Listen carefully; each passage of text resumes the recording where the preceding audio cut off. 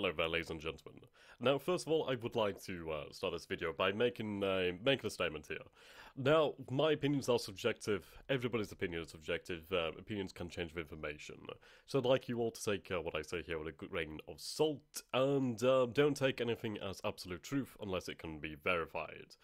So, right, now what I've been thinking about tonight is, well, I'm going to say that I had a little bit of wine, so when I have a little bit of wine I tend to get quite reflective.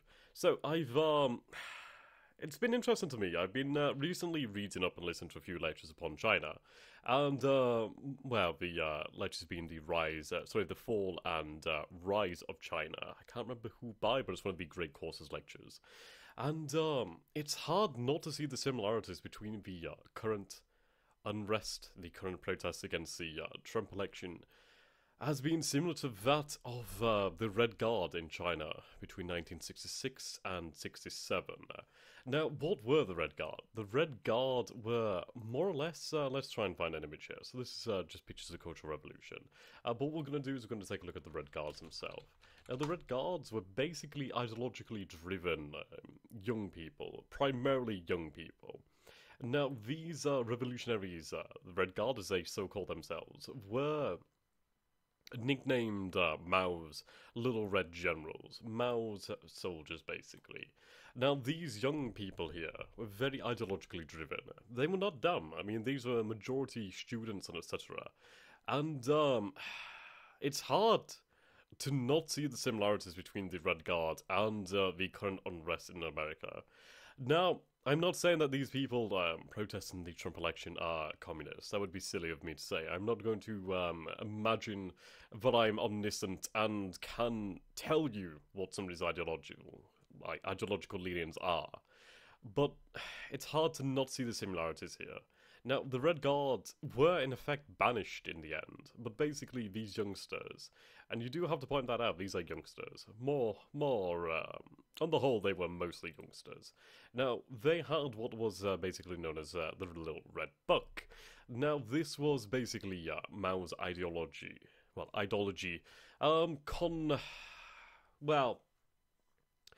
pushed and condensed down into the Little Red Book.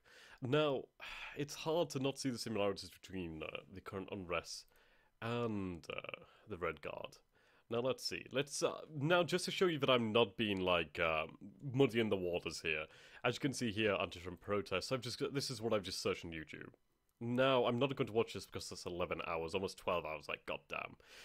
So, I prefer to not go for the low-hanging fruit of, oh, look at this violence, oh dear, look at this violence. I prefer to look at things like this, so we're going to take a look at this one, for instance. Right, okay. So, fuck racist scum. Now that's very interesting. Let's see. I hope that Donald Trump will get assassinated. So I swear to God I've not watched this video before. But you can see there is a militant element within this. There's definitely something militant within this. Okay. He couldn't even use quick sounds or whatever. Okay. So, we have an LGBT flag over here. I have absolutely no problem with the LGBT community, other than the fact that they seek to, well, I say they, that wouldn't make them all into one group. I say, as in there are people who are seeking to establish their pronoun bloody hegemony over the rest of us, and I don't think that's correct. I don't think anybody has hegemony over the English language, and the language is as it is. Let's not become thought criminals. But anyway, moving on. Okay. Now look at these people, mostly young.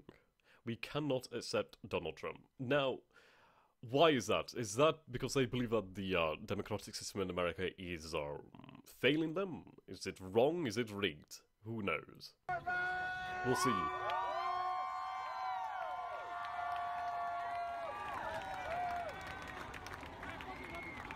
Okay, let's just do, not to invoke the Asian here, but let's take a look at the, pictures over here then. So, this is what I'm talking about. It's hard to see the differences here. Sorry, well, you know what I mean. This is not wine. I should not have done this when I had some wine. But, they're both ideologically driven. They're both driven by these ideologies. And it's hard to say what the ideology is over here. Is it something like the communist ideology? I don't think so. Is it something like the socialist ideology? I think that has a few more leanings, but honestly, I think it's more to do with Marxism. Marxism is in the fact that everything is equal in a sense, but there are those who are more equal than others. And that the bourgeois must be brought down, and that power must be taken from the powerful and shared among the masses. Now, there is a German, let's bring it up here, the long march through the institutions. I think the reaction we're seeing here in America from these people protesting is the reaction to the fact that the element within American society that is trying to gain control here, or at least trying to propagate their ideology, has suffered a massive defeat here. They're not out by any means. But I mean, let's take a look here. So we have Rudy, I don't know how you say his name here, but the phrase "the Long March" is reference to the prolonged struggle of the Chinese communists. So basically, the Long March of the institutions is the idea that for this ideology to become successful, they must take over the institutions, such as education, government, and etc. And I think that has really been seen within America's institutions, at least educational institutions, like the many universities with safe space culture, just all this nonsense. Like, let's take a look at this. And when it loads up, apparently my internet seems to be quite shitty at the moment. Safe space. Okay. Right, here we go. So this is a fairly old video. Sorry, I can't just yell. I came to this country 5 years ago when I was 15, alone, to a boarding school in Pennsylvania. And what I heard all is, if you don't speak English, go home. If you don't speak English good enough, go home. I don't date Asians, and I'd like to have sex with a girl from all the continents. That's why I want to date you. So let's take a look at the demographics here. We have a bunch of mixed demographics. We have white people, we have black people, we have Asians, etc, etc. Not to point that out, but that is quite a significant thing here to note. Now, we do have a young woman here. Now, she's just stated that she's just recently moved to the area. Or, well, not too much recently. But she's talking about it's difficult for people to come here. And I think she is somewhat representing the idea of the American dream. Basically, you can go to America. It doesn't matter where you're from, who you are, but you can build yourself up. And I think that's quite an important note to make here. But these people here, so many slogans. Too much talk, not enough action. That seems very militant. What action do they suppose? Do they suppose that people shouldn't be murdered for their views? Obviously that's extreme, but you know what I mean. And while I was walking down the street from my high school to Walgreens, like this here, it's too late to say sorry. Friends from both China and I will Taiwan. not be silent. And who is silencing these people? They live in a society with free speech.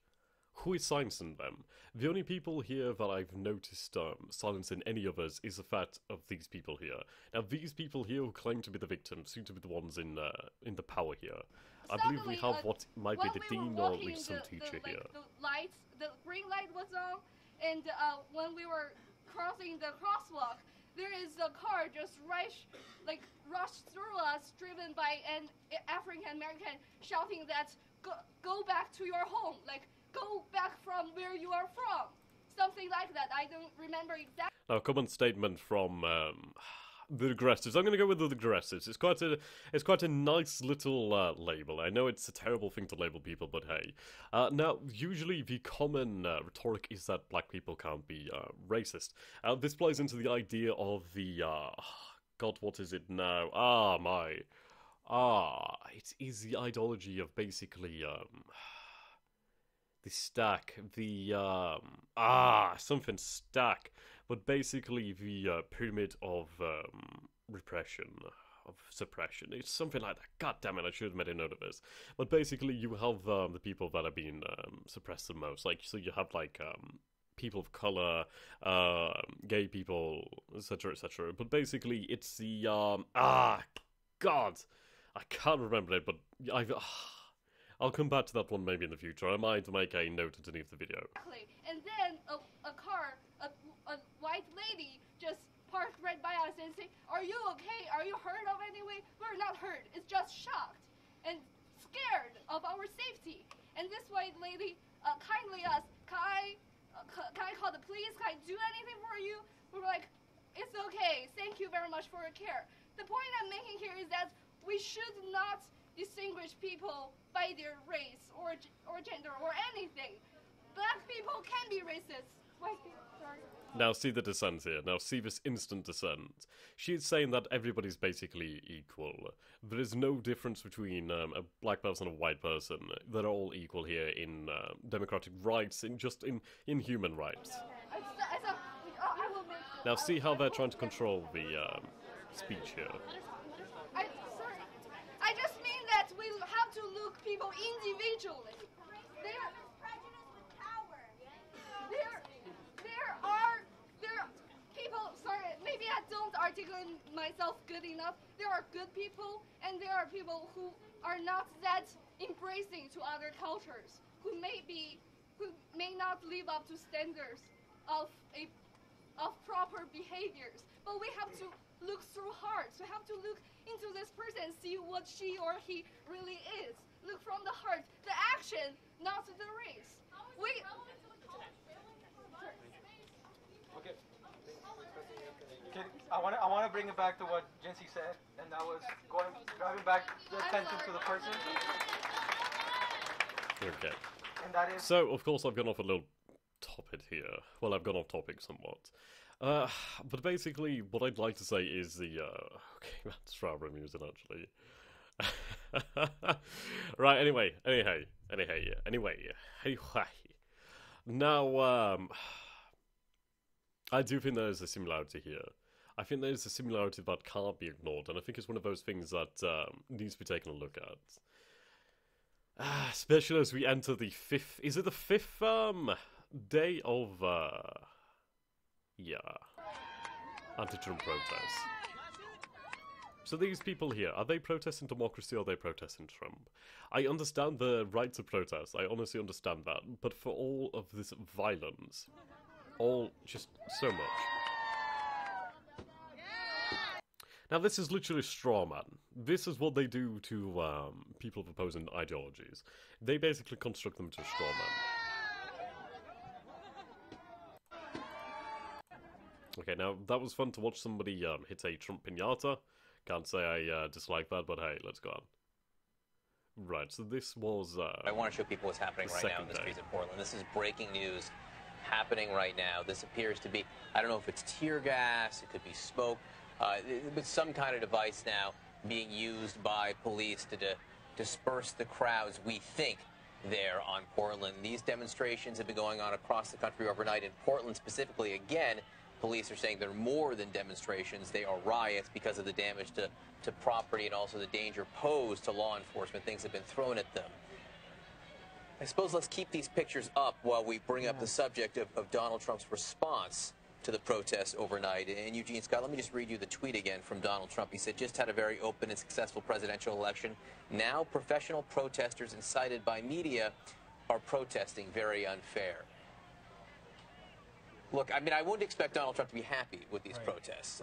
But I think that on either side, had Hillary Clinton won, we would have seen demonstrations and they would have been understandable. You're seeing these demonstrations that are understandable. I don't think there's any evidence they're caused by professional protesters, given the fact that they sprouted up across the country. And I don't see there's any evidence that they're incited. Okay, now that's very interesting to say, by the fact that they sprouted up across the country. Now,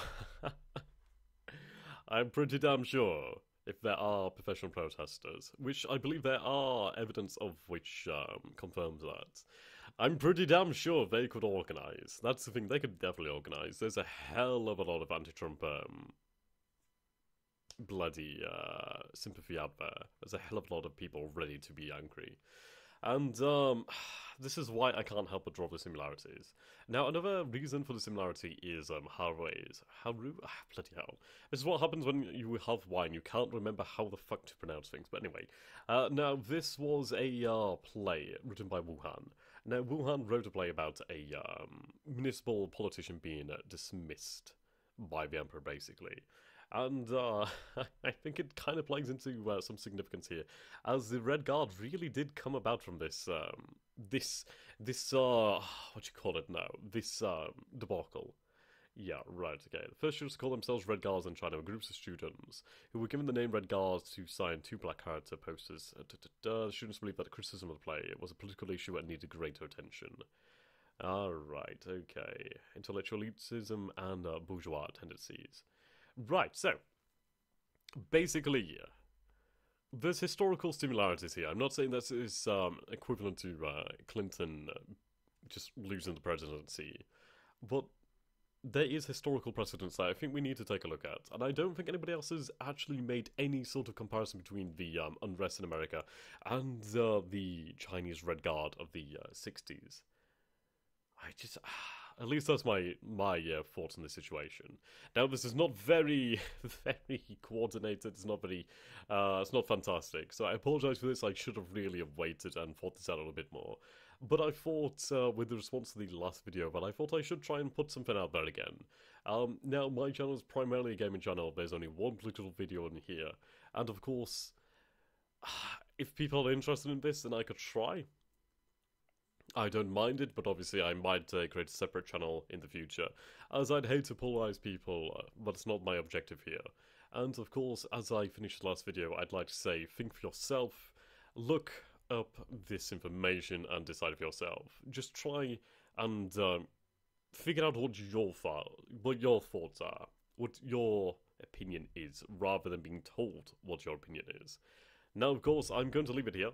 But I'd like you guys just to have a little think about this. Just tell me what you think about this sort of thing. Does it have any similarities? Am I really far off here? Obviously, not being in the American political system or being an American citizen, it's pretty hard to really have any information other than that you can garner from the outside world. Now, I could be wrong. I could be very wrong. And if I am, if there is evidence to say that I'm wrong and that's completely my view here is just completely out of the ordinary, you're just completely wrong, then just tell me down below. I'd love to hear about it, and I'm not afraid to have my opinion challenged, or, well, be shown the errors of my ways. So until next time, guys, thank you, and keep seeing.